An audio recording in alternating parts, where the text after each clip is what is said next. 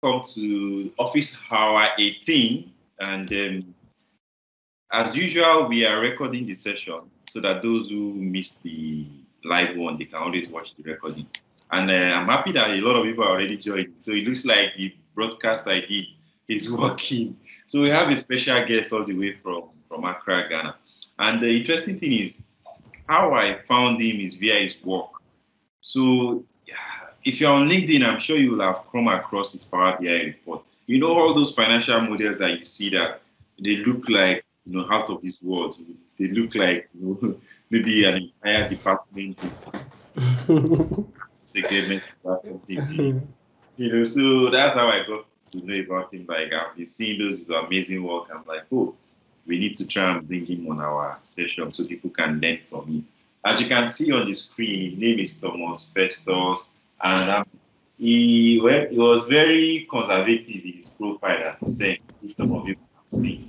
I tell you, he's more than what he put in his profile. He's a Microsoft analyst associate. He's a Microsoft certified Excel expert. He's also a chartered accountant. I know he works with Zenith Bank.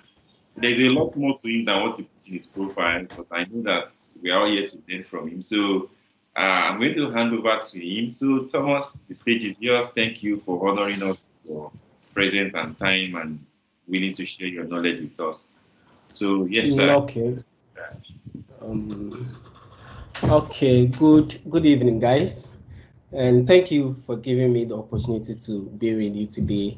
I'm really happy to be here to talk to you about Power BI and other things. So first, I want to thank Michael for reaching out to me with this opportunity. I have also been seeing him on LinkedIn and then YouTube with some of his videos. And I must say that I have learned a lot from Michael. I remember when I was on campus, when I was starting off with Excel, I found most of his videos on YouTube, which I learned so much from those videos. So I want to thank him for that opportunity to always want to share his knowledge and also want to bring people on board to also share their knowledge with other users. So I'm happy to be here. So today, as you guys are aware, we are going to talk about how we can improve our user experience using Power BI buttons. So most of us, we might have used buttons before, others too. That may be the first time you are hearing about Power BI buttons, and they are really powerful.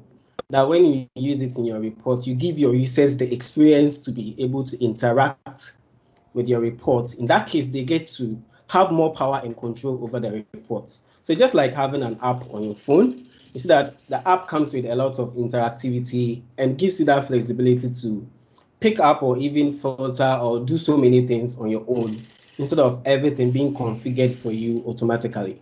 But when you are using buttons on your report, you give your users that opportunity. So let me try to share my screen with you, then we can get started.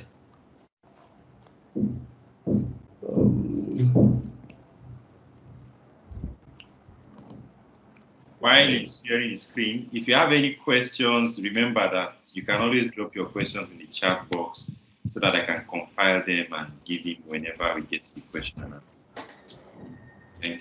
Okay, so that's great. So as I mentioned to you all, you guys are aware, today we are going to focus on, Michael, can you see my screen? Yes. Okay, great. So today is on how we can improve our user experience using Power BI buttons. So as I mentioned, some of us, we might have used Power BI buttons before. Others, maybe this will be the first time we are going to experience Power BI buttons. For me, I use mostly on my reporting because it gives me the opportunity to give my users some control over the report. Okay, so now Michael has already spoken about me. So I'm a certified Microsoft data analyst and then a certified Microsoft trainer as well. And I'm also a certified Microsoft Excel expert. Then apart from that, professionally, I'm a chartered accountant with SEMA and then Institute of Chartered Accountant Ghana. And apart from that, I'm also the lead trainer at Firstman School, where we provide training. Michael is already aware of that. So we provide training in data analytics, financial modeling, and other things that you can do with Power BI, R, Python, and other data analytics software or packages. And apart from that, I'm also a financial analyst with one of the leading financial institutions in Ghana.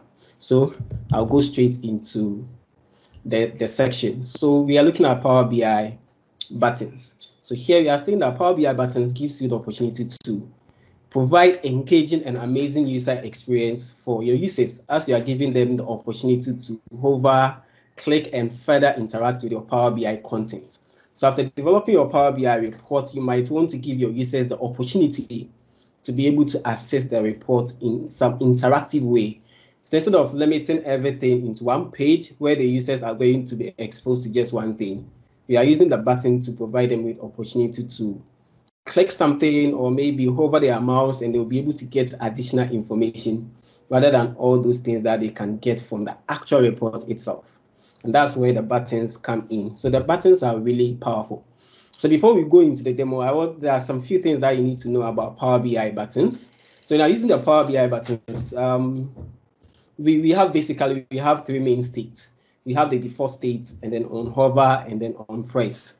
And this is what gives the power of the buttons. It's not like the other visuals or other artifacts that we have in Power BI.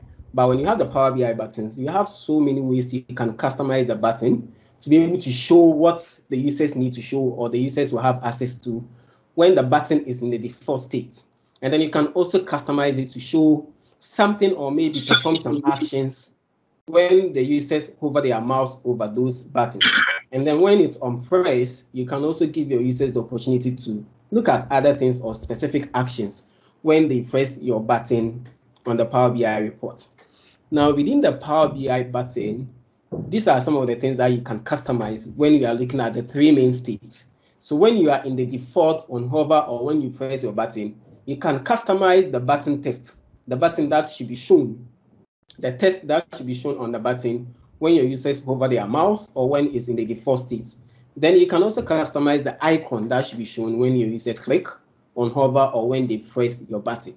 You can also specify the outline as well as the fill. So we're going to look at how we can use all these things within our Power BI report to give our users the opportunity to get more engaging and better experience. And with Power BI button, you can use it to do so many things. And these are some of the functions or some of the actions that you can use Power BI button to do. You can use it in draw truths. You can use it to back options. You can also use it in bookmark. Then you can also use it in page navigation. And most of the time, that's what most users use the button to do in cases of page navigation.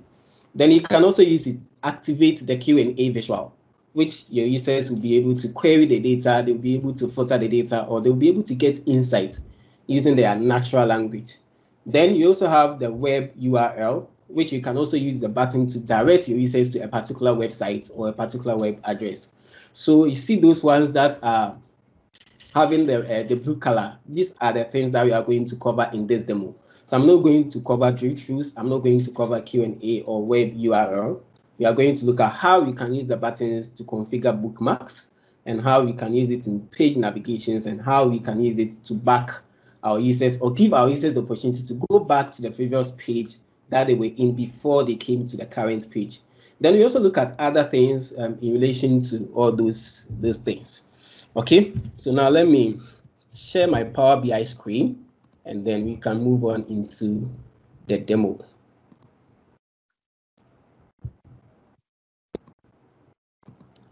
So let me go to Power BI.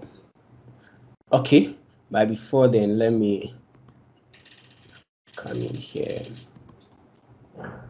Okay, so this is a report that I developed on financial statement analysis, and I have already published it. So I'm going to show you some of these applications of the buttons so that you'll be able to experience how it works.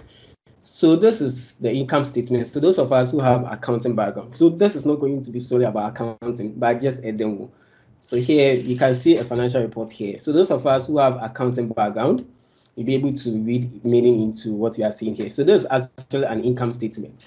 Now within the complete statement, the complete financial statement, you have income statement, balance sheet, cash flows, and other things. But within this report, I have just 3 of these financials. I have the income statement, balance sheet, and then the cash flow statement. So here, instead of using pages, okay, the default pages where my users can move to other pages, I want it to make it very easy for them to be able to navigate to the various pages. So here I have used these buttons here. So by default, this is showing you the income statement. So this is not activated. But when you hover your mouse over the balance sheet, you can see that the background is formatted with black. This tells you that you can click on this. And then if you take a look at this, this is the cash flows. It also directs you to the cash flow statement. And then we also have this. So here, if my users want to move into the balance sheet, they can click here and they move straight to the balance sheet. And when they come to the balance sheet, they want to move back to the income statement, they can click on this and then it will send them back to the income statement. If they want to look at the cash flows, they can also use this to move into the cash flow statement. And all this is by the power of a button. So here I move to balance sheets here. And then apart from the page navigations, when you look at this side, this income statement here is showing the annual report. So in this case, you are seeing the performance by year. If the users want to look at it in terms of quarters, our users can click on the quarter here and they'll be able to see the thing in quarter. If maybe they are at the quarter stage and they want to look at the annual performance or on yearly basis, they can click on this and they will switch the yearly basis. And then when maybe they apply some filters to this report, I want them to be able to clear all the filters if they want to clear the filters. So imagine they have applied maybe like 2 filters. If they want to clear everything, they have to click here. And they also have to click here to be able to clear off all the filters. Now I want them to be able to clear the filters at once. So here I have a button here which is able to reset everything back to the default state. So here if maybe they pick 2019 and they may pick Q2 here, if they click on this, this will drive them back to the default state. So they have been able to clear all the filters and now they can see the original report. Now apart from that, let's move on to the balance sheet.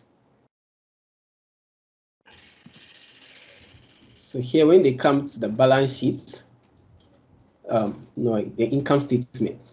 Now within the income statement, I have a button here which is showing the various key performance indicators. So here we have our net profit margin, operating profit margin, and then interest cover.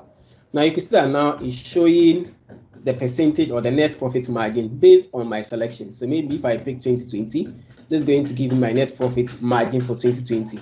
Now, apart from that, I want my users to be able to get more experience with that KPI. So when they hover their mouse over it, it also gives them the performance for the prior period. So it means that in 2019, this was our net profit margin. So here, if I pick 2019, you can see that is the 19 that we saw. Here is giving us 7.67 as the net profit for the prior year. In this case, we are looking at 2018. So if you pick 2018, you can see that we are getting the same value here. So here, I want to provide my users with more opportunity to be able to look at more information rather than putting everything on the page. So here, using a button, I have been able to give them 2 additional information. And then you can see that it's also having an icon here, which shows whether it's a positive change from that of the prior period or it's a negative change. So here, if I pick 2019 and maybe pick Q1, you can see that here we have an arrow indicating that this current here, that is 2019 Q1, we actually had a fall in our net profit margin. And when they hover their mouse, they get the performance for the prior period. So it means that for the prior period, that's the 2018 Q4, the net profit margin was 7.84. But currently we have 7.61%. And that's the more reason why we are seeing this downward trend. And when you hover your mouse, you also get this background color being red, showing that we actually had a negative effect or a negative change in our net profit margin. And we are doing all these things using a button. So I'm going to take you through how you'll be able to come up with something like this. So now let's move on to our demo section. So I'll share my Power BI desktop. So I'm going to show you how you'll be able to key this. So the first thing that we are going to do is to look at the page navigation. So the page navigation. So the page navigation is straightforward, okay? So here I want to give my users a button where when they click on the button, it can direct them to any of the pages that I'm having here. So to do this, you just go to Insert, and then you go to the button, and here you have so many of the options here. You can have a bookmark button, you can have a Q&A, you can have... Hello? Okay. Yeah, hello? Your Power BI screen is no longer showing. It's no longer showing, okay. We don't want to miss it. Okay. Oh, sorry, it's not showing. Yeah. Okay.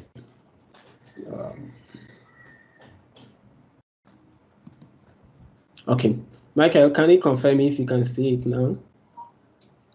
Not yet. Yes. Also. Okay, sure. Okay, thank you. So here we are going to look at how we can use it in page navigation, where we are giving our users the opportunity to navigate to the other pages in our report easily. Instead of using these default buttons here and clicking on it, we want the page navigation to be on the face so that they will be able to see those buttons and they can use it to navigate to the other part of our report. So here you just go to your tabs here, you go to insert, and then you go to button, and here you have so many options here. You can use the bookmark, you can use Q&A, information, back, reset, and other things. So here I'm going to pick a blank button. So here I have this button here. So I can actually drag it to maybe a proper direction or a place where I can use it. So maybe I want to place it here. So with this, I can resize it nicely here. Okay. So we are going to use it in page navigation. So as I mentioned, with the Power BI button, it has some states that you need to be aware of. So here, when you select it and you come to your visualizations, you'll be able to see some of the configurations that you can do to this button. So here, when you come to the button text, you can see that this is turned off. Okay, so you can turn it on and then you can click to expand it. So when you expand it, you see the state here. So by default, it's going to be at the default state. So this has to do with what should be on the button when nothing has been done. Okay, and when you click the drop down, you see the state that we have on hover, on press, and then this disabled. You'll be able to configure the text that should be shown on this. So with this on the default state, I want the name of the page to be on that button. So here maybe I want it to link it to the cash flow statement. So here I can type cash statement here. Okay, and then I'll just click outside. Then when you scroll down, you see that we have an option for action. So here I can turn it on. Now when you turn it on and then you expand it, when you come to the type, this is where we see the various actions that we can populate with our button. So we can actually apply a back option, which will drive our users back to the report where they came from. Then you can also use a bookmark, okay, which is used to capture the state of your report. Then you can also assign a draw through or a page navigation or Q&A and then web URL. So here, based on what we want to do, we want to look at page navigation, how our users can use it to navigate to the other parts of our report. So here I will just pick page navigation. Then it will ask the destination. So when our users click on this button, what is the destination page? So when you click on the drop down, all the pages that you have within the report will be populated for you. So here I want to drive my users to the cash flow statement. So I can click on this. And here you can also configure the tooltip that should be shown when our users hover their mouse over the button. But here I'm going to leave it blank and then just click outside. So now I have this report here. So it means that when our users click on this report, it will direct them directly to the cash flow statement. So when you are within the Power BI desktop and you have configured it to a particular page or any of the actions, you need to hold down your control key and then click on it. But when you publish it on the web, on the Power BI service, your users can directly click on it and they'll be able to see the actions. So here I can hold down my control key and then press it, and this will lead me directly to my cash flow statement. And now you can see that it has brought me to the cash flow statement page. So with the page navigation, it's straightforward. You just insert the button, you go to the text, and then you go to the action, and you specify the destination file that should be shown when our users click on the button. Now, apart from that, there's also another way you can use the page navigation. Now, let's go to our balance sheet here.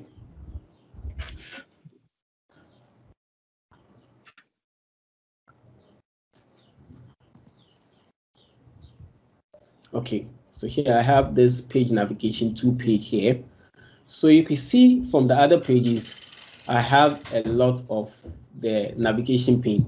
For example, if I come to my cash flow statement here, you can see that I have this page here, or I have this navigation pane, which is taking up some space, okay? But here it's not that much. But sometimes you have so many pages that you want to drive your users to those pages. In that case, imagine maybe I have like 20 pages that I want to use it in my page navigation. It means that the whole space here it's going to be covered. But to be able to save space, we can also use conditional page navigation. Okay, so if you go to the page navigation 2 page that I have here, instead of displaying everything on the panel or on the navigation page, I have put all the pages into a slicer. So here, if our users want to look at maybe any part of the financial statement, they can just select it from the slicer and they'll be able to navigate to that page conditionally. Okay, so here, if our users want to see the income statement, they can just select the income statement and then they click on this button, hold down your control key, and it will lead me straight to the income statement. So this has brought me to the income statement. Okay, so if I go back to that report,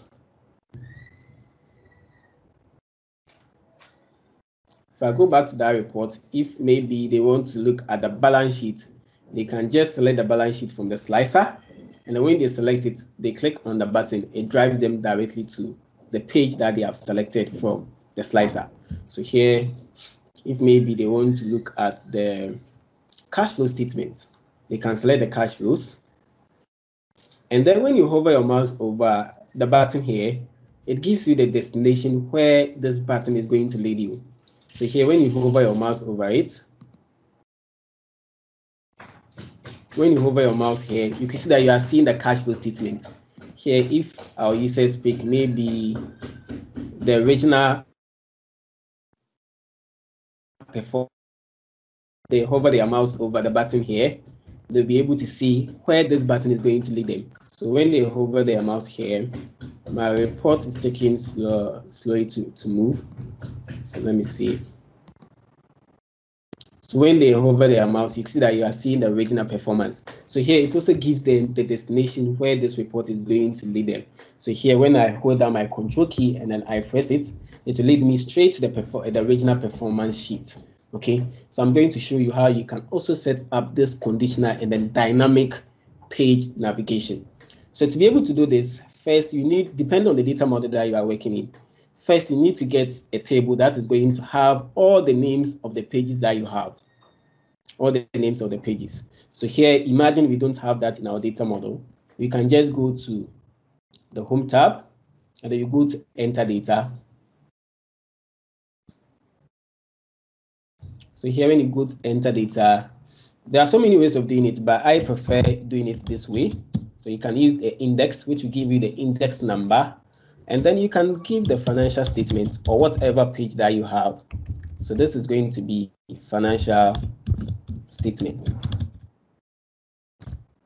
I'm going to give it index 1, 2, 3, and then 4.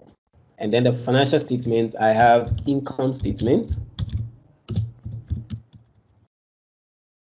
Then I have balance sheet.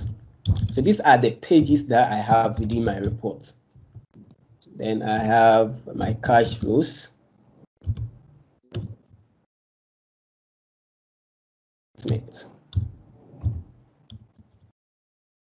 Then I have my regional performance page. So this is going to be my regional performance. Okay. And then you give your table a name. So maybe I'll call this demo 1 because I already have that table name. That's the financial statement. So maybe I'll call this financial 2. I'll call this financial 2. Here it seems I have an error with my spelling of the financial. So with this, then we can load it directly into the data model.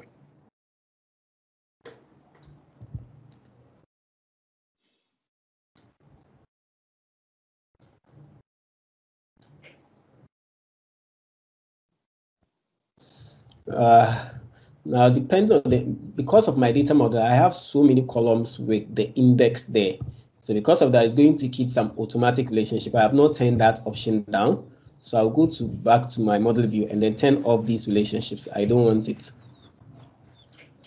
I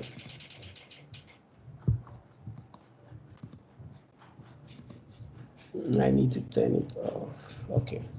So I'm going to delete these automatic relationships.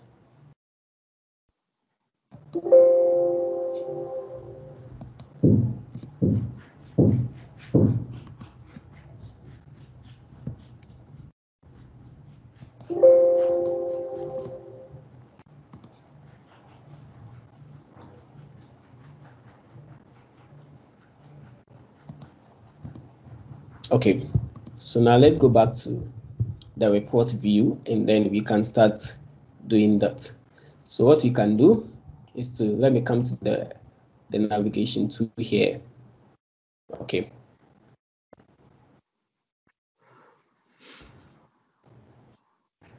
Or maybe insert a new page. Let me get a new page instead. So here I can come up with a slicer and then I will populate it with the new table that I have inserted. So here I'm going to use the financial statement column here. So I'm going to use it in my fonts. So now I have, sorry, I picked the wrong one. That's the financial statement 2. So now I have these values here. Okay. So now I want my users to be able to navigate to any of the page that they select from the slicer here. So the first thing I need to do is to insert a button. So to be able to do that, I'll go to insert and then pick a button. And then I will drag the button here. And here, what I will do is to come up with a DAX or a measure, which is going to give me the value that our users have selected from the slicer. Okay, so I'll go to my model view, the model, and then I go to new measure. So we are going to use just a simple measure here to be able to give us the financial statement that our users have selected from the slicer here. So here I'll give some spaces here. So here we are going to call it selected ed.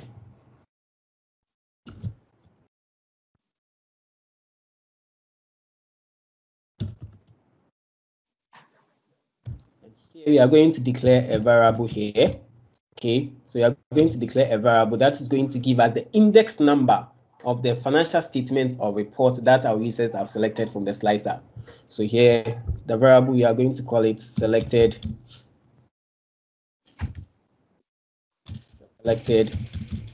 report.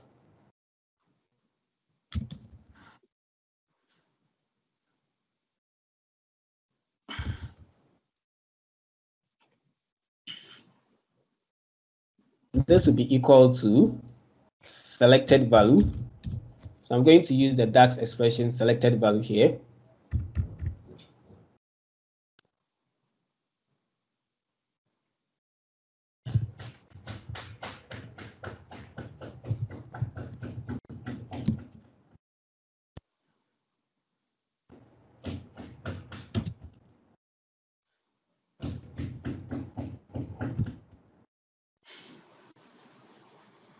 To use selected value measure here or DAX expression here,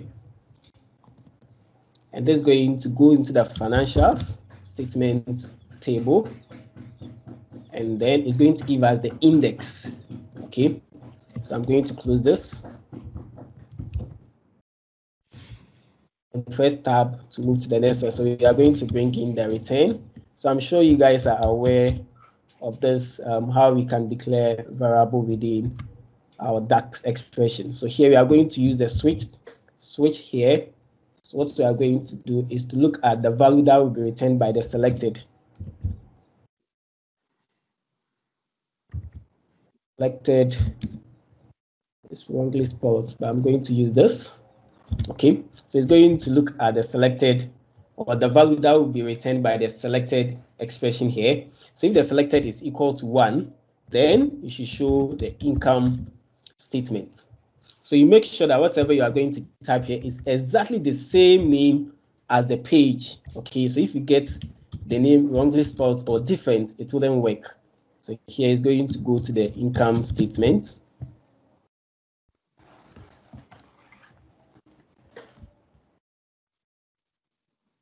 And then if the selected value is 2, then that will be the balance sheet.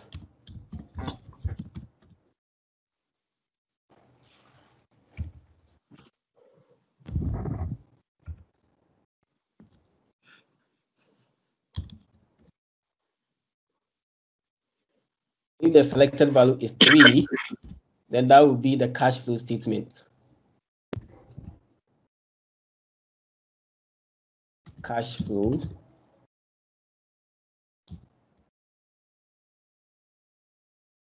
And if the selected value is equal to 4, then it will be the original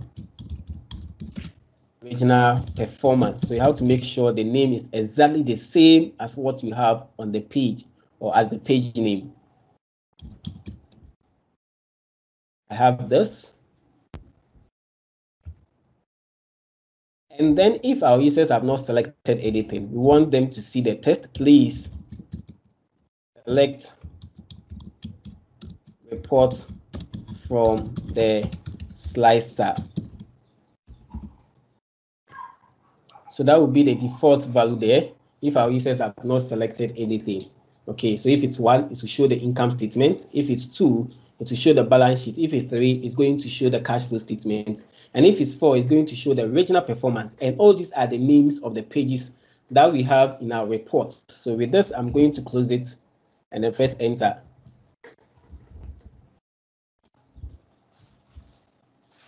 So here we have come up with the measure here, the selected report.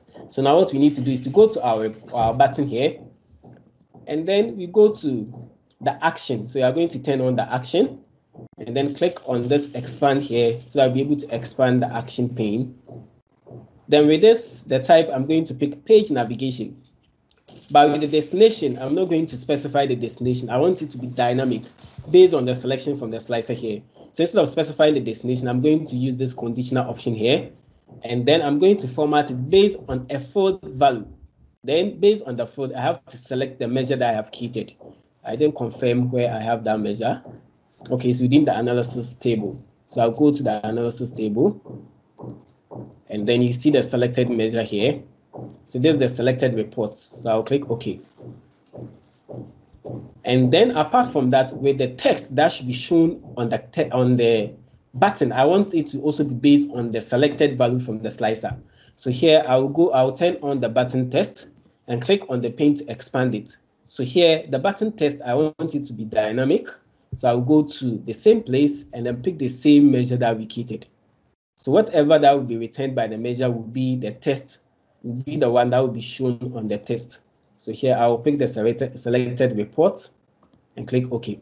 So now if you take a look at it, you see that it's showing the income statement because here our users have selected income statement. If they pick cash flows and you check this, you can see that now it's showing the cash flows. If they pick balance sheet, now you can see that it's showing the balance sheet. So here, if I hold down my control key and I click on it, it will lead me straight to the balance sheet page. Okay, so this is how you can also come up with some dynamic page navigation using a button. So that's one of the things that you can also do with a button. Now let's look at another thing. So here, let me delete this button here. So here, our users are going to filter this report. Maybe they filter by maybe 2018, and then they also may be filtered by the quarters here.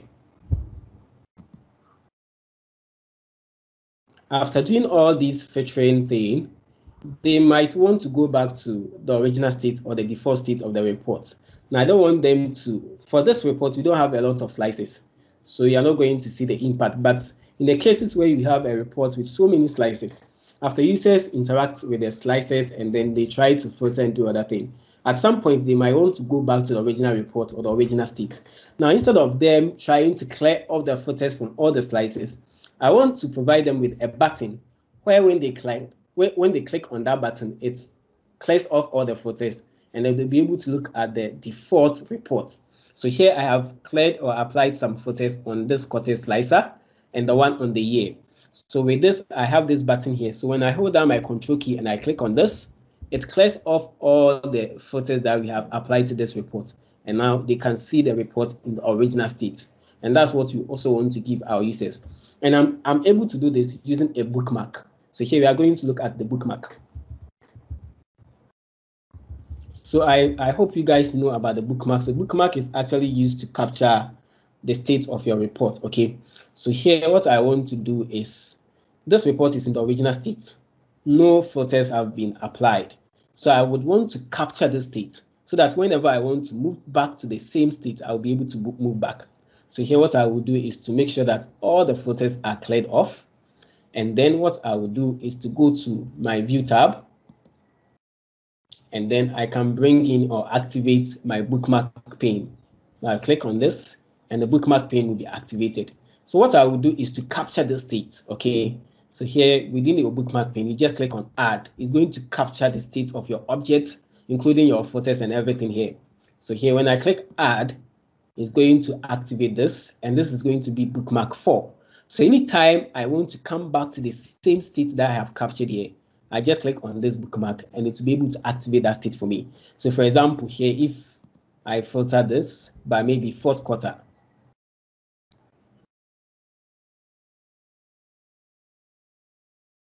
and then maybe I pick 2019 here.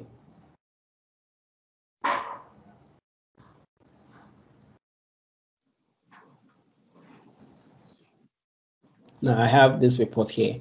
Now, if I click on this bookmark, it's going to clear off all the filters here. So here, when I click on this bookmark, it's going to clear off all the filters and it's going to restore the data back to the original state. Okay, so this is the bookmark activating it. This is the bookmark I'm activating from the bookmark pane. So now what we need to do is to assign this to a button. So this is one of the examples of a button. So when I select this, I'll go to action, turn it on, and then from the options, I'll just pick what bookmark from the action options here. And then from the drop down, I select the bookmark. So in this case, I'm going to pick bookmark 4. So when you pick bookmark 4, it means that anytime that you click on this button, it's going to activate the bookmark 4. And you know what it does? It's going to clear off all the filters and it will bring the data or the report back to the default state. Okay, so that's one way that you can also use Power BI buttons. Now let's look at other way that you can also use Power BI buttons. So if you take a look at this report here, based on the data underlining this report, you can look at the reports from a quarterly perspective, and then you can also look at it on annual perspective. So here I have these two buttons here. So when I click on the annual, it's going to activate the annual for me. So now let me activate one of them. So here I have these buttons here. So if our users want to look at the balance sheet here in terms of the quarters, they can click on this quarter bookmark here and they'll be able to see the reports on quarterly basis. If they want to look at it on annual basis or by year, they click here and they'll be able to see everything by year. And if you take a look at it, you see that now everything has changed to the yearly or performance. They want to go back to the quarterly performance, they'll be able to do that. Now, to be able to keep this report, when you come to the selection pane, I'll go to my selection pane. You can see that all these reports, I have duplicates. One that has been configured to show the yearly performance and one that has been configured to show the quarterly performance. And then we can use the filter pane to hide and then unhide some part of the report so that when you capture it, it's able to show you that particular report. So for example, let me show you how this works. I will select this report here. So here, this is the report here. So you can see that when I'm at the quarterly performance, this report is shown. But when I pick year, keep your eye on this report. When I pick the year, this report is hidden. And now it's going to show you another report which has been configured to show the yearly report. And this is about bookmark, okay? So after doing everything, then you can also assign the bookmark to a button that will give your users the opportunity to interact with your report. Now let me show you the last thing here. And this is the other thing that I showed you here, where we have a button that is able to show you multiple measures at different states. So here we have this button here, the net profit margin button here.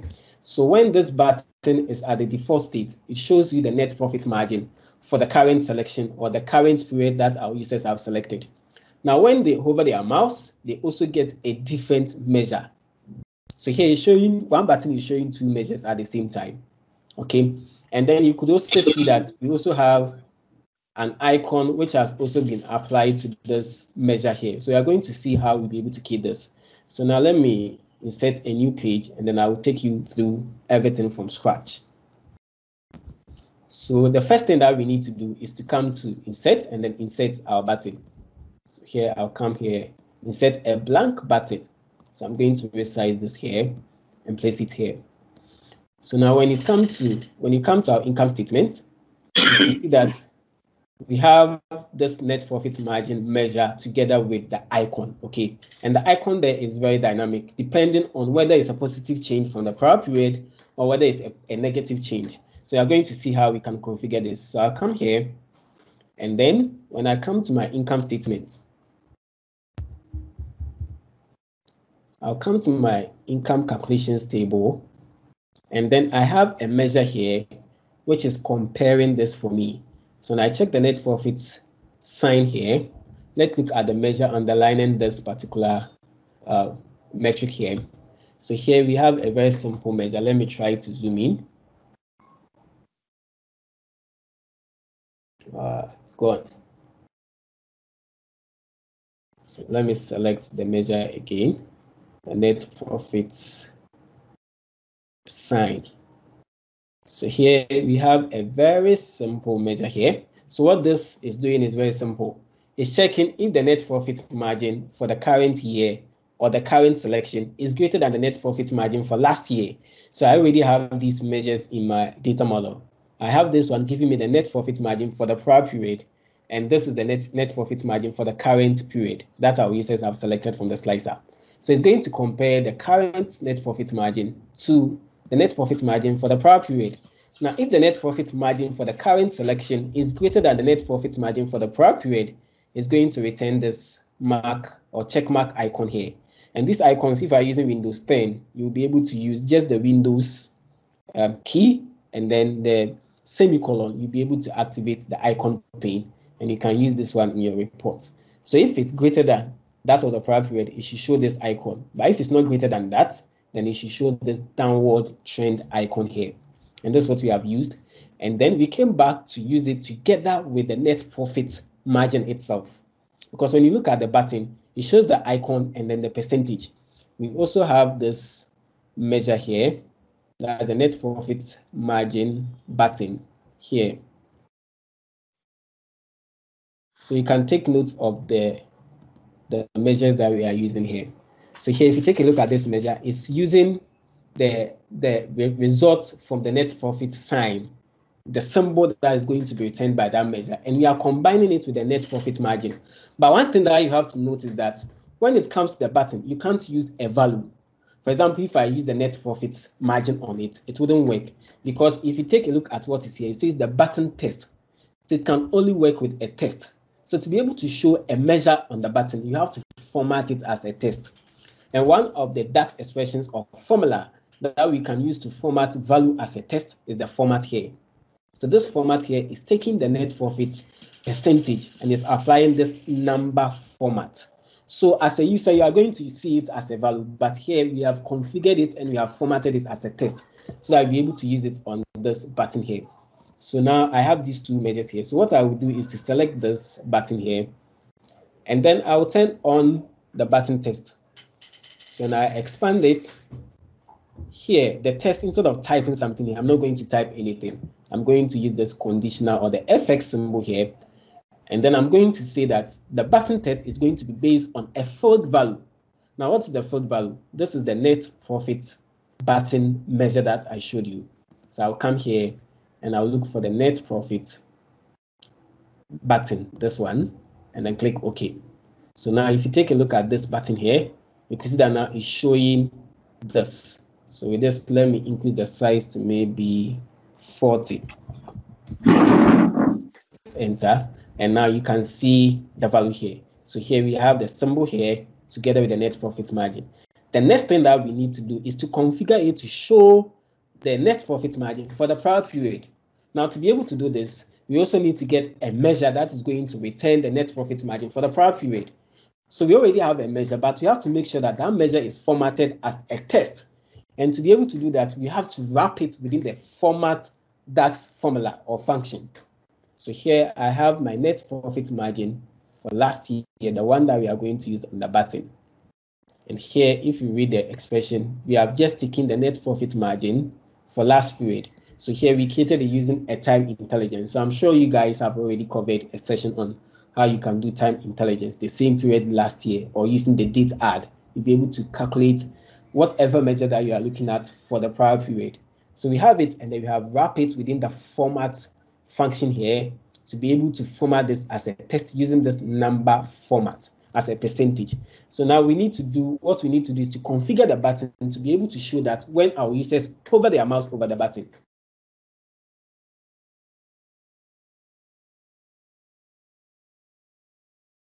change it from the default state to on hover. So when our users hover their mouse over it, you see that by default it's showing the same measure. We are going to use this FX or the conditional formatting here, and this is also going to be based on a measure or a field value, which is the net profit margin last year.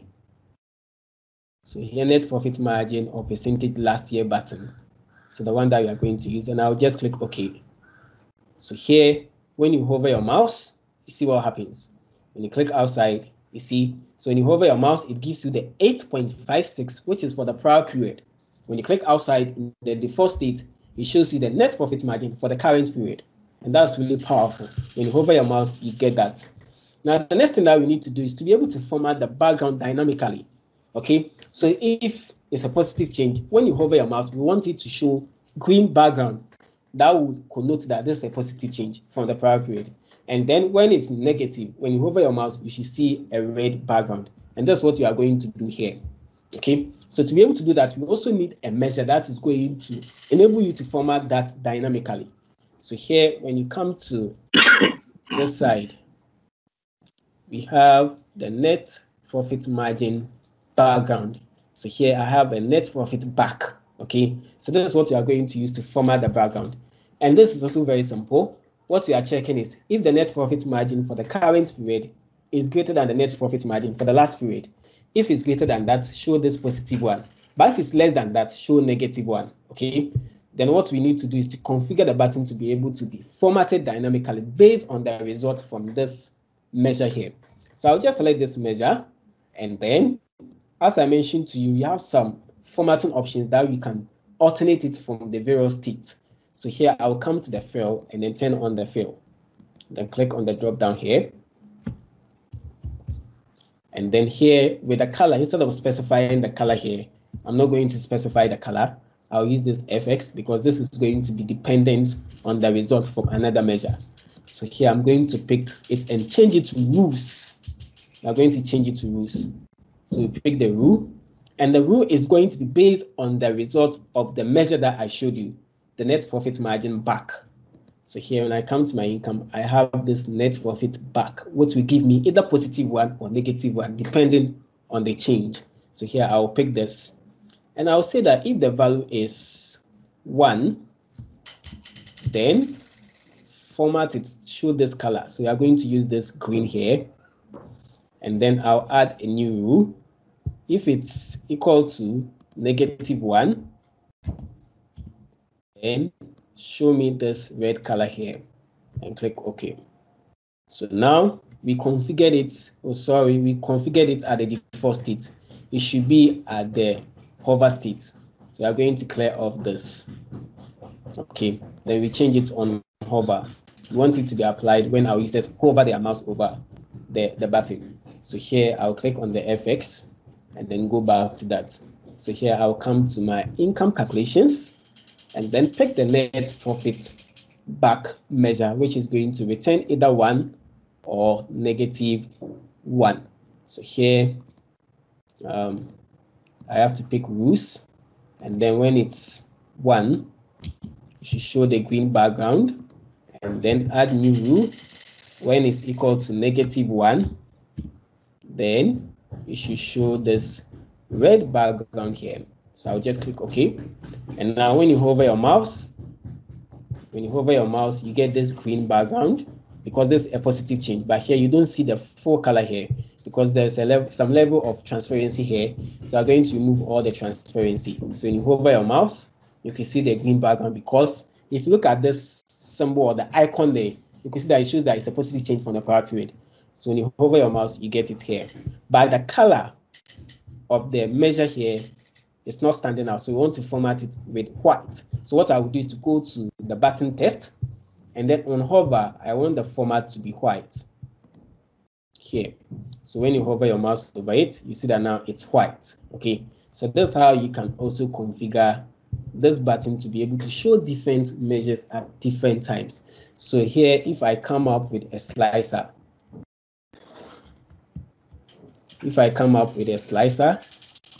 I'll go to my calendar table.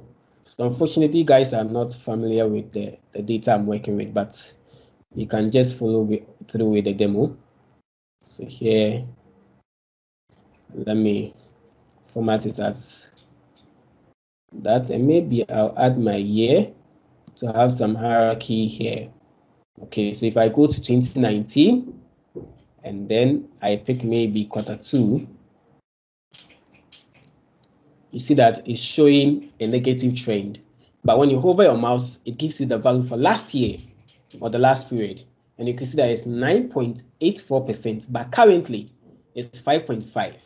And you can see the icon pointing downwards, and the background is also formatted with red. This is very dynamic. And then through this button, you are able to provide more value to your users, and your users are going to appreciate it. Okay, so this is how you can take your Power BI button to the next level. So there are so many things that you can use this to do. You can use it in drill-throughs. You can also use it in web navigation, where you can dynamically change the link, which will direct your users to a particular web page. So I'm going to end here, and then you have any other things you can also. Wow, I've learned a lot from this. In fact, as you are doing it, I was thinking about reports that I'm doing for some clients, and I'm like, wow, I can do this there. I just hope none of them, my clients are here before they start asking it. It's better and they come as a surprise, and they will say, oh, Michael got this thing from Thomas. Or they start immediately, Michael, that stuff in Thomas session, we needed to add it. It would be nicer if I just had it and they checked before and they see this. But this is awesome. Wow. So anybody has any question? Sorry that most of the times this session is closer to the evening. So some people, maybe they've joined the. I just noticed that the evening sessions, we don't used to have people that stay almost throughout, but we used to have a lot more people watch the recording. Okay. So apologies that the number is not really very high. Well, no problem. The recordings are available, so you know your guys will be able to watch it. I can also direct my guys to also have access to them as well. Anybody has a question? Because I have questions, but I want to get people to ask theirs first. Hello. Hello. Yeah, Francis, we can hear you. Okay. No, I just want to see how you modeled the data. It's the data modeling. I want to see how you were able to link them together.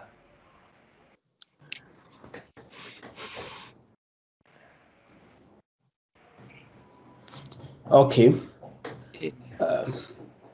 Okay. Okay, my screen is still on. So this actually, I hope you guys can see my screen. Yes. Can you confirm? Okay. So yes, this is actually a financial statement from Netflix. Okay, that I modeled or I developed this report on. So here, if you come to the model view, you can see we have so many tables here, which is helping me to model everything here. So these are the three main components of the financial statement, which are linked to the cash flow statement. Then I have the various templates that we also use it to make it work. So here, there are lots of things going on here, and I'm not sure because I have an online course on that, which goes even beyond 8 hours.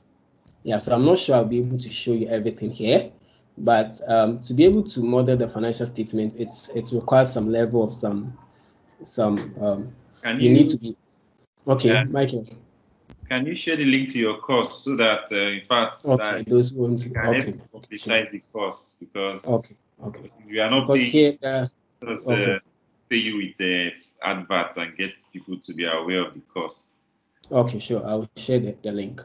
So here there are so many things actually going on, and we have different measures that are helping you to put everything together. So here, when I come to my income calculations, I have different measures here, which is helping you to prepare this income statement. And there are so many things. So I wouldn't be able to take you through everything. I wouldn't be able, because even the course itself goes beyond 8 hours. So there are so many things going on. But within that course, I have taken my time to go through everything step by step with you.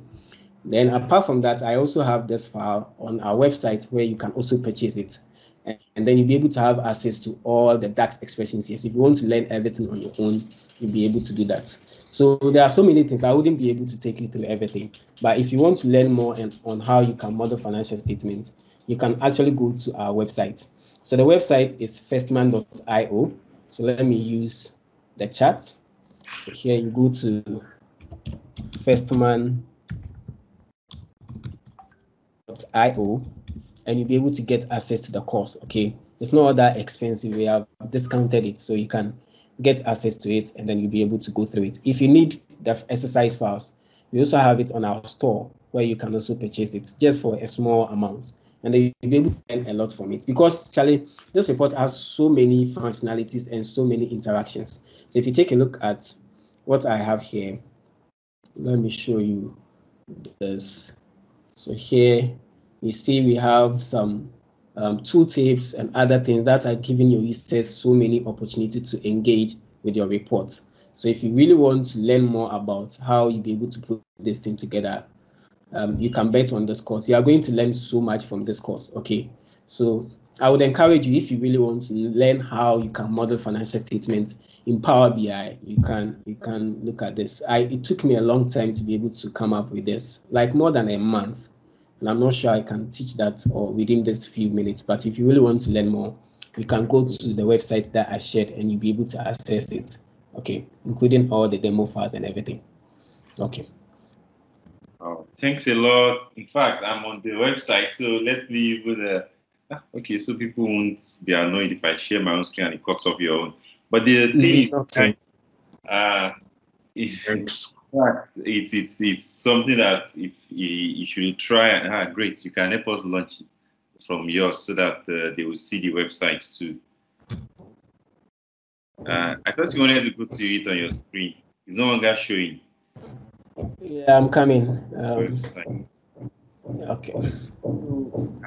Any other questions while you do that before I ask? I hope you have maybe like 50 more minutes for, because my own questions normally might take that much time.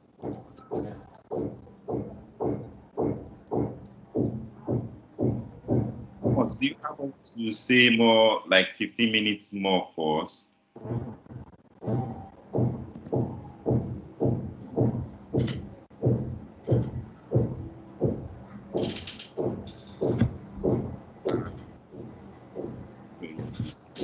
So here you can see there's a financial reporting here, financial modeling and analytics using Power BI.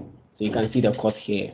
So far we have like 32 students who have enrolled, and there's the amount in cedis. So I'm sure, I don't know if Michael can help them to convert it. But so when you come here and you come to courses, I hope you guys can see my screen. Yes. Yes. Okay. So when you come to courses, you'll be able to see the course here. So when you click on it, you'll be able to take a look at how you'll be able to build this from scratch, and it goes beyond 8 hours. Okay, so this is the demo video that you can see, and then when you go to color column, you'll be able to see everything, connecting and cleaning the financial report, data modeling and DAX. So here we generated auto calendar here.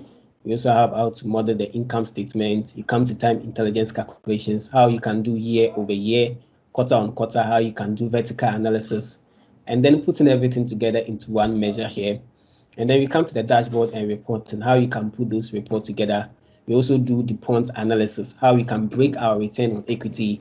We also do ratio analysis and other things. Then I also cover some sections on how you can use smart narratives, tooltip, buttons, drill tools, and then page navigations as well. So when you come here, you'll be able to have access to the course. And I'm even not done with all the recordings. I have the recordings up to this point. So I'm still working on other things, how you'll be able to publish and share this report with others.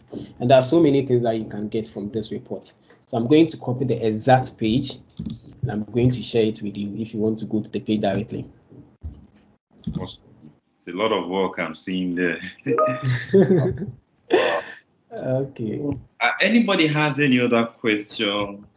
I was asking that, do you have like 15 more minutes? I know we have done exactly the 1 hour we told you, but do you have like extra time for us? Okay, sure, no problem, Michael. Thanks. Okay. And by the way, I think you guys have more design flair, more design taste than, because even like my Oga Bernard is also here. I notice everything he does looks really, really very better than what me and most of my own people here what we do sometimes. So I don't know, is there a particular design gene in Ghanaians? You guys just naturally take to design? Or what? Maybe that's how you guys, we say that we have jollof rice better than you. Maybe you might have better than us. But it's really amazing. Like even when I see what Bernard does, it's always eye-popping, graphics on point. I'm seeing what you're doing to also design on point. Maybe I'll just come and spend some months in Ghana because I'm bad design-wise. So, so I say this jollof rice. So now we have come to the session where we want to know your own story. So, how did you get into all of this data analysis, Power BI, everything that relates to Excel, Power BI analysis? Is it that maybe you were born with all these skills, or you started at the age of 4, or what's your unique story? Okay, so let me touch on the reporting, like the graphics and those things. As a data analyst or a financial modeler or anything, you see, when you are doing your work, you do your, like within Power BI as an example, connecting to the data, you do your data modeling, your DAX and calculations. Your users at the other end doesn't know what goes on within your report. The only thing the users go to see is the final report or your artifact or your dashboard. So you have to make it very nice for them. They don't know the work. We don't care about what you put into producing the report. The only thing that we care about is what you are seeing. That's the end product that we are getting. So it's just like coming up with a product onto the market. Your users doesn't know how long it took you to produce that product or the process that you went through to produce the product. The only time you get to engage with you is when you are consuming your product. The same way with your dashboard. The only time you get to see what somebody has done behind the scenes is when they see the report. So I spend much time with my reporting on my dashboard. So I have to make sure I put time into it, make sure that it's on point. My users are getting the story that I want to tell. Because if you invest your time in developing those reports, and at the end the report look confusing, your users are not able to take actions based on the report, then you have wasted your time. So you have to put time into the report to make sure that it's very easy for your audience to understand. And when they see the report, it looks engaging and attractive. So that's how I come up with those reports. I spend much time working on my visuals. I spend much time there as compared to what I do in my data modeling and those kind of things. I spend my time on that. Okay. Yeah. Now on my Power BI journey and Excel journey, it all started when I was on campus, and that was University of Cape Coast, Ghana. So when I went to level 100, but before then in SS, we have been exposed to Excel and then those things, but we know Excel, we use it for just some multiplications and some additions. So when I get to level 100, I get to attend one Excel masterclass, and that class opened my mind to what Excel can do. And from that moment, I told myself, no matter how it takes, I have to master this application. Then from there, I started learning more about it, and that was back in 2013. So in the course of my learning, then I discovered Power BI when it was first introduced. So by then, I was still a student at University of Cape Coast. Then I realized that my colleagues, we had some external or resource persons who come outside to come and teach us about these things. And I said, okay, why don't we get something like this among ourselves so that we can learn from our fellow students? So I started teaching the Excel on campus. So because I was teaching and training other people, that's the more reason why I stood on top of the application. Because I remember I attended the class with my other colleagues, and right now I even teach some of them. Because for them, they were not able to do these trainings to be able to make sure that they have those skills on their fingertips. So I started learning more about Power BI when it was first introduced. So once I was on campus, I was also teaching other students. Then after school, I was still on it, and then it became a consulting thing that I do, where I do training for other people. Now, through that experience, I've been able to learn so many applications. So to me, Excel knowledge is not just a technical skill. When you know how to use Excel, there's no software or no application that you wouldn't be able to learn it, even on your own. With just Excel knowledge, you'll be able to learn so many things. And the Excel knowledge has really improved my other soft skills like critical thinking, problem solving. Because right now, when I'm confronted with a problem, I stood up on my feet and make sure that I think through it. It's the same way Excel, when you are working, as you know, maybe VBA or any of them, sometimes you are trying to do things and then because that the thing is not working, you have to make sure you fix it before you move on. It's the same experience that it has helped me in life as well. But when I encounter problems, I'm able to think it through and then solve problems with it. So currently at where I'm working, everyone knows me, not because I'm a chartered accountant or not because I do other things, just because I know how to use Excel. So when you know how to use Excel, it can take you to a lot of places. There's no software or application that you wouldn't be able to learn. So to me, all the trainings that I do, I start with them using Excel. If you want to learn Python, if you want to learn R, I would encourage you to start from Excel. Because when you have the Excel background, you can learn virtually every application, even if no one is guiding you or no one is teaching you. Because Excel goes beyond the technical skill. It improves your communication skills, your problem solving, your critical thinking. Because when you are writing your formula, even writing a formula, you know that you have to write the formula such a way that even if you are not there, somebody can read the formula and understand what you are trying to put across.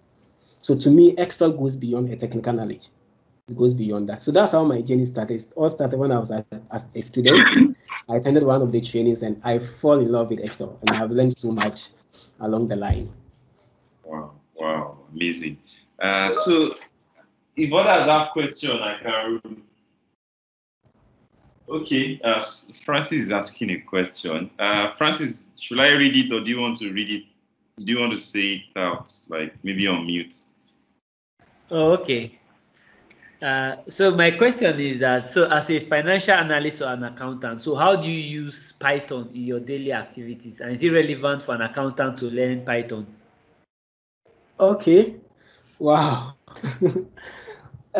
Okay. Oh, sure. Python has a lot of applications in finance, and it depends on the role that you play as a financial analyst. For me, where I'm working currently, I don't really use Python, but actually, you can use Python as maybe for automation. So you go to some as a financial analyst, you may be even doubling as a data analyst. From where I'm working, I'm also doubling as a data analyst. So we get some data being put for us. Then we have to clean the data, we have to transform it and other things. And to be able to automate it, apart from using Excel VB or Power Query, if you know how to use Python, you can use it to automate all these cleaning processes. And apart from that, some other companies, I know some, they use it in stock market analysis. So Python is really powerful. It has a lot of application in finance. I know there's a course on Coursera on asset management using Python. So you can take notice of that. You can go and check it out, and then you can see asset management using Python. So Python has a lot of application in finance. Now I know some companies that's the key in accounting, yeah. Yeah, the accounting the same way. You may be doing analysis, you may be getting some data, you need to clean it. You may even be automating some of your accounting processes. For example, before you come out to your final account, like trial balance and other things, you can see that the process of getting the data and cleaning it is repetitive. It's the same thing. You can use Python to automate all these kind of things. So even your financial reports, or maybe your end of month or end of year reports, you can automate them using Python. And if you want to also do maybe dashboard for management, you want to make presentation, you can use Excel, like the raw numbers. Maybe you want to do a dashboard. You may even decide to use Python to do your dashboard as well. So there are lots of applications, whether you're an accountant or a finance guy, especially when it comes to automation. And we know that this is one of the things that is transforming the accounting and the finance industry, automation, business process automation. Because right now we don't have a lot of things on our hands. The time is limited. So as an accountant, we need to focus our attention on the high level analysis that we need to do. So those kind of tasks that you know that you can automate it, you can use Python to automate it, whilst you focus on the relevant aspects of your work. So you can actually use it in accounting as well. Wow. So let me just chip in another of my.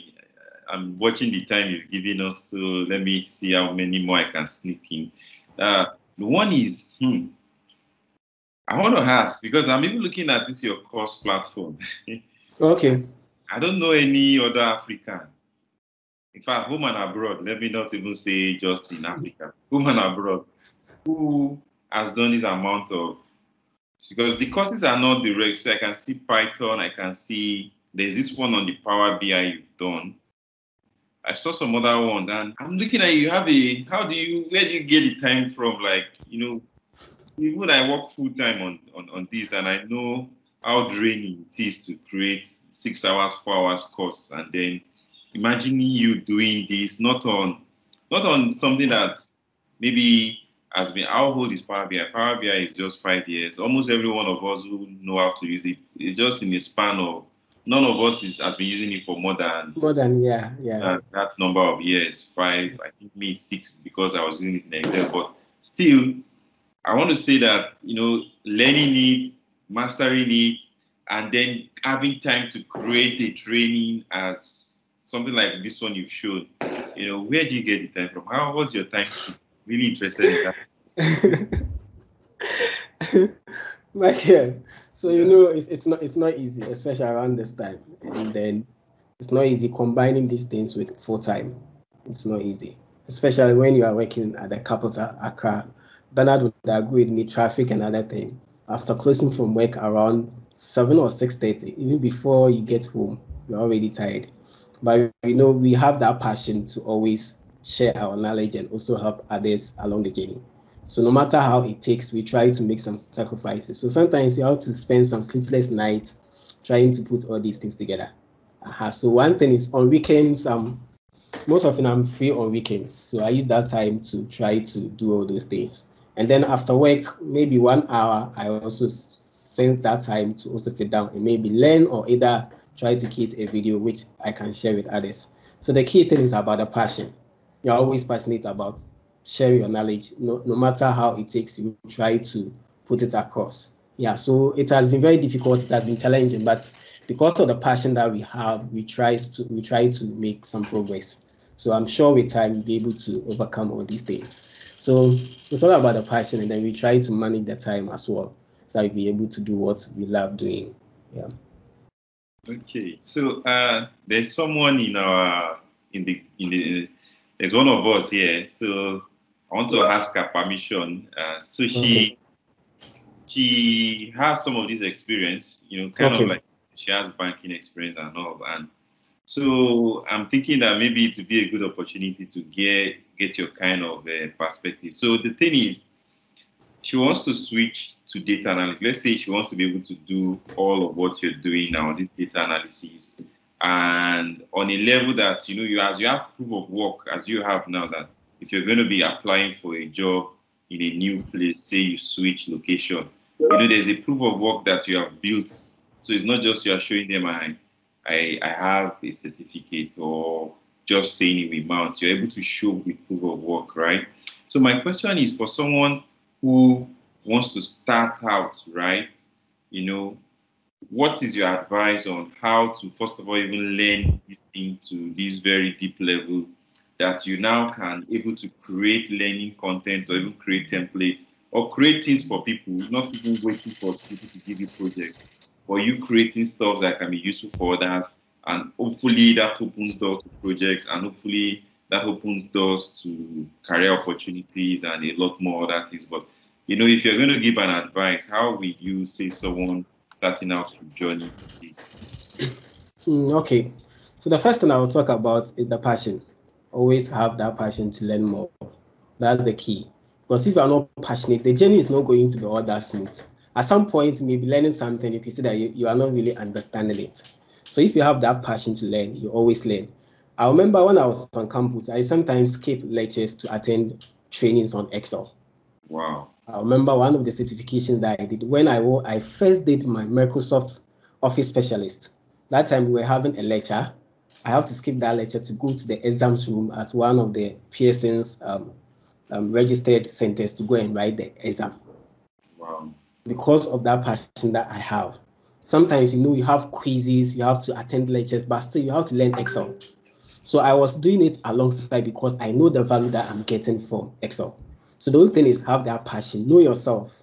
that, okay, this is something that you can really work with. I know some people who actually start and then along the line they give up.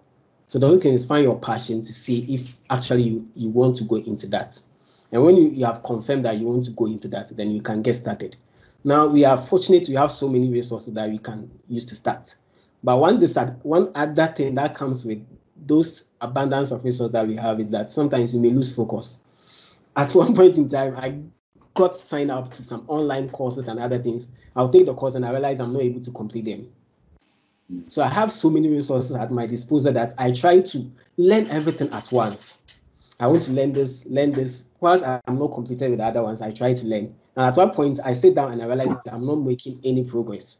So one other thing that I need to do is to stay focused on what you want to learn. So if you want to start, I would advise start with Excel.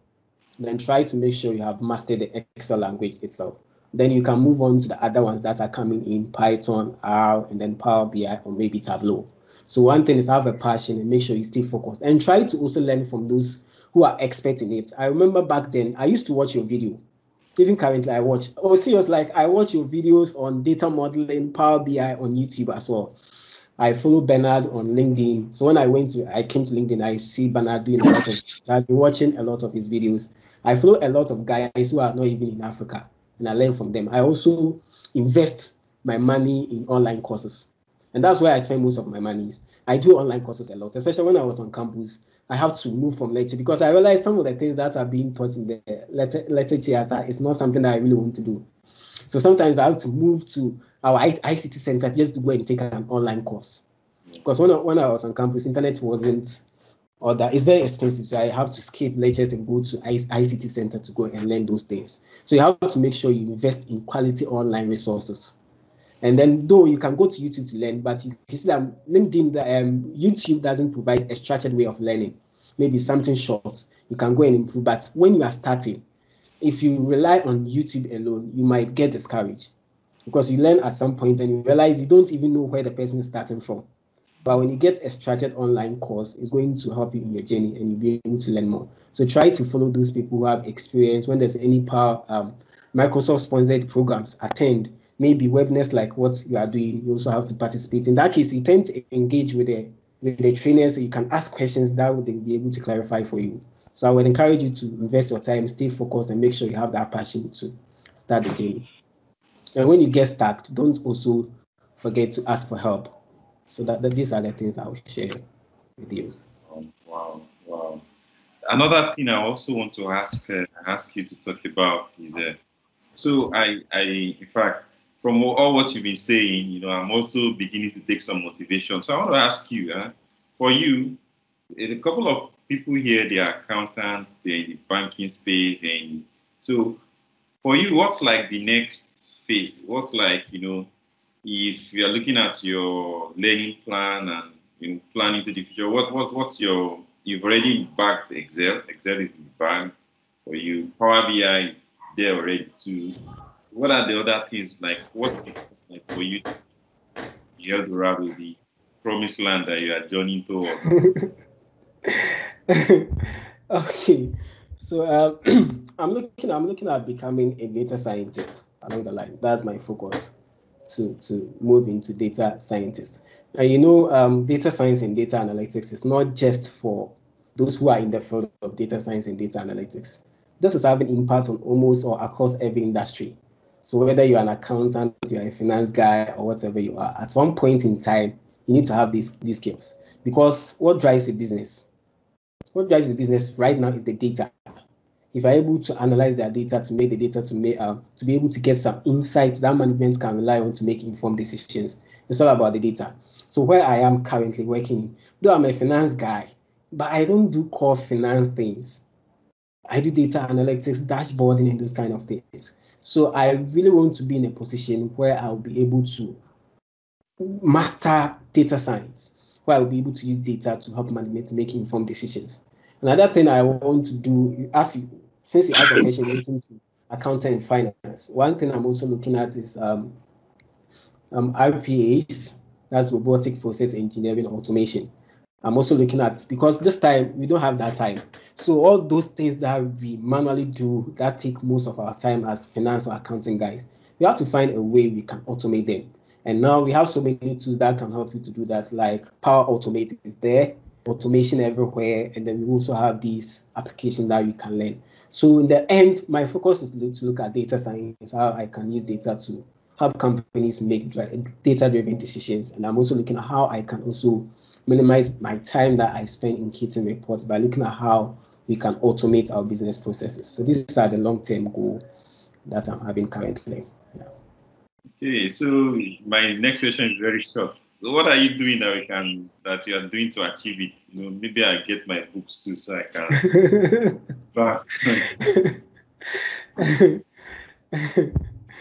Oh, Michael, you know the resource. So we have so many other online platforms now because of the situation that we are in. Most of the resources, or the next way that we can learn more, is using or utilizing online platforms. And now, because of these things, we have so many platforms that are available, but you just have to make sure you pick the right online platforms to be able to learn. So I'm looking at investing more in online courses to learn more. The only thing that we are limited by is the time, because as we are teaching others, you also have to get some time to also learn and then improve your skills. These times are not easy to come by. So that's the challenge there. But I'm looking at how I can invest my time in more online resources and then other Microsoft communities where I can learn this stuff. I know I have Samuel and other guys in Ghana who are into the Power Apps and the Power Automate. So I also tend to learn from these guys as well. Okay. So I don't know if anybody has any question for him before I do the last question around wrap up. Anybody? Maybe mine is not a question, but just to help others who want to enter data analytics. Because, for example, someone like me, I never like programming. Okay, so someone now asks, so do I have to learn Python and all these things? Maybe I'm in HR or an accountant, and most of these things are not tech.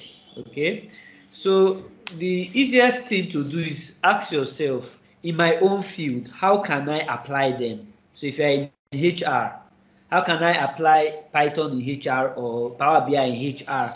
I think that should be the starting point, so you know your objective of what you want to achieve at the end of the day. Because learning everything and you can't apply it, then there's no use for it. So I think the easiest way is just to understand, in my own field, how do they apply this particular tool? Because if you need to understand the whole pipeline from extracting the data, so if I need to extract the data in my own organization, where is that data sitting? If it's in a database, then how do I get that database? Then I need to learn SQL. Okay, so that's how, as HR or accountant or whatever field, I now know, okay, SQL is important in getting that particular data for what I want to achieve. Then the next thing, when I get the data, what do I do with this data? I need to clean this data, analyze the data. So sometimes you now ask yourself, which tool can I use to do that? So sometimes you can have your Power Query, your Excel, your R. Okay, so you can clean, transform the data in a form ready for analysis. Okay, and at the end of the day, am I doing any machine learning or basic visualization? If it's visualization, then I can use my Tableau or my Power BI or whatever visualization tool, even your Excel. Okay, but as he said, actually start with Excel and sometimes ends with Excel. So start with Excel, yes, but still Excel has its own limitation, but that's where you now have other tools that now come in. So at the end of the day, you now have to now learn, okay, how do I now deploy or consume it? So that's when you now talk about the Power BI service or whatever platform you want to use to deploy. So that's just a quick pipeline of how to learn it. Thank you for that. I need to make an honorable mention. My Oga Bernard, I think I can see you are here. Is there anything you want to say? You want to say anything before I? It's okay.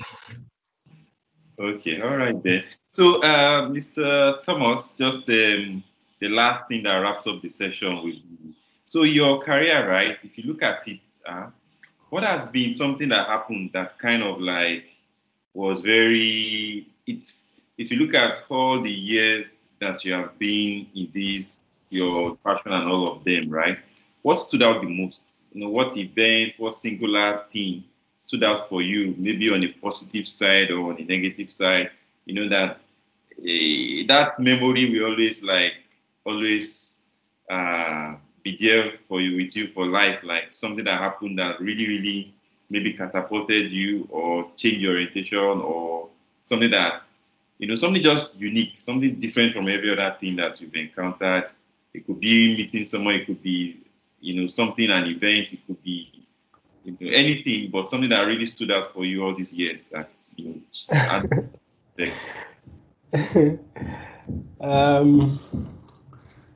Okay.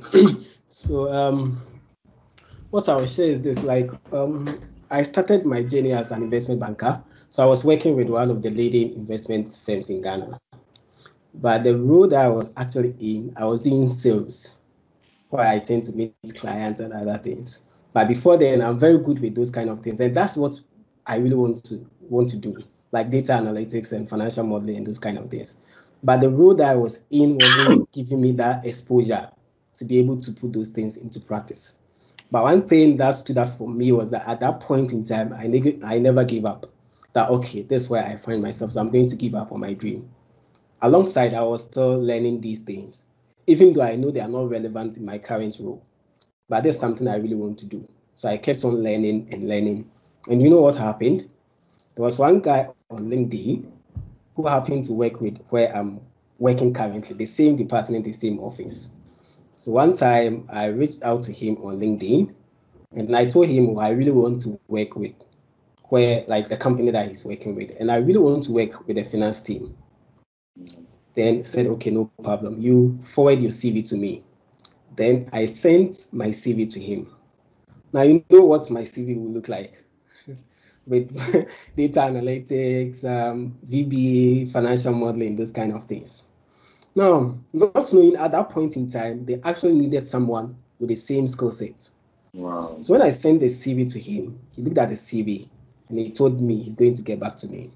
So it took like a month, then he called me that, okay, his boss or his team want to meet me. So I went to meet the team.